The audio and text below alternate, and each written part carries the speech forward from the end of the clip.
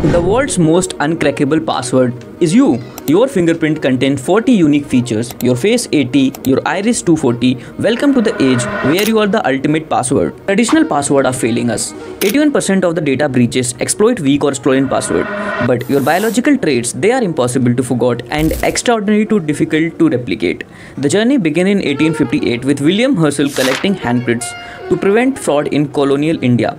By 2013, Apple revolutionized mainstream adoption with Touch ID. Today, 1.3 billion smartphones unlock with fingerprints or facial recognition daily. Beyond convenience, biometrics are transforming security across industries, from banking transactions verified by heartbeat patterns to airport using iris scans to process thousands of travelers hourly. But this biological security comes with risk. Unlike password, you can't change your fingerprint if they are compromised, and as the system improves, who control this deeply personal data? The ultimate question is not whether your body will become your universal key, it's who else might have access to the lock.